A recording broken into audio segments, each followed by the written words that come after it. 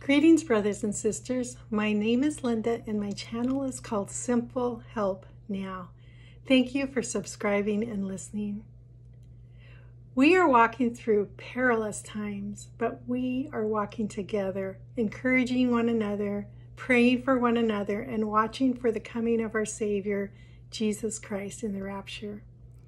Jesus promises to be with us until the end. Matthew 28:20. I want to thank all of you who have written comments in this channel. You are greatly appreciated. I read those and pray for you. Recently, I watched the movie Before the Wrath. If you haven't seen it, it's free on some platforms and worth watching for this reason: the why of the rapture. I felt it had insight, and if you're wondering if there is a pre-tribulation rapture, this movie may be enlightening. As we traverse this journey together across uncharted waters of these end days, be alert in listening to the Holy Spirit for direction. Keep taking in the Word of God and avoiding entanglements that pull our attention away from Jesus. The world system of politics and powers will not save us.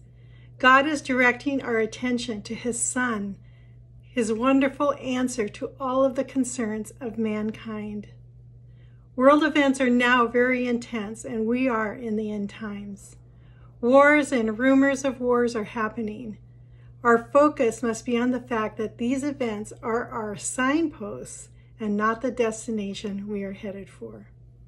If we were hiking on a trail and saw a sign along the path that said, "Watch out for bear activity in the area," or "Don't drink the water," would we just stop and stand trembling in fear? No, we would continue moving forward, wiser with the danger and aware of it. We don't want to encounter a bear. We don't want to drink the water. Likewise, we move on in our pursuit of Jesus while waiting. If anything, it will cause us to pray more for protection and covering. I want to share some scriptures and some words I felt the Lord shared with me. Listen carefully to these promises in these scriptures as His beloved people.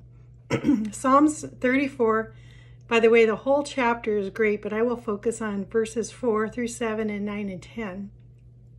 Here it is. I sought the Lord and He heard me, and He delivered me from all of my fears. Number 5, they looked to Him and were radiant, and their faces were not ashamed.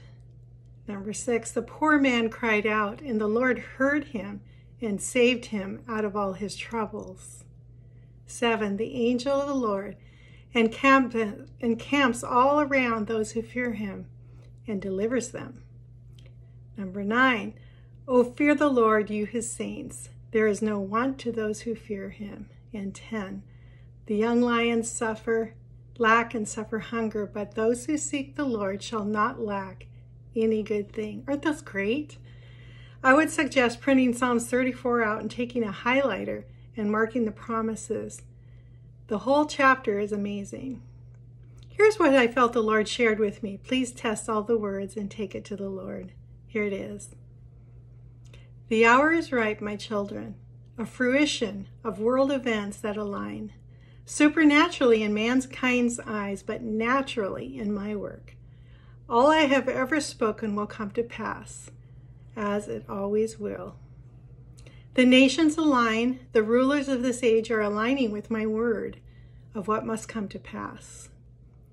There are 3 things unfolding: war, famine on the horizon, and my catching away of my bride. The ego of men feel like they're in control, but my spirit is in the driver's seat. When He withdraws, the nation fails. My children are in my covering, and my life in them, and they in me. There is nothing done apart from my will. There is a confidence in knowing I am the King of Kings and Lord of Lords. You are in me, and I am in you, and there is safety in that.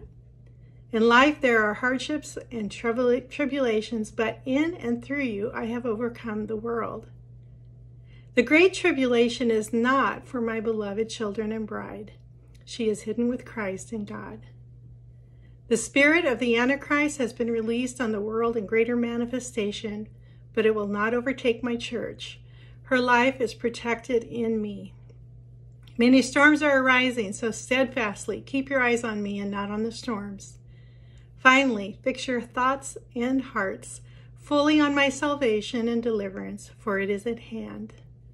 And that is what I felt he shared.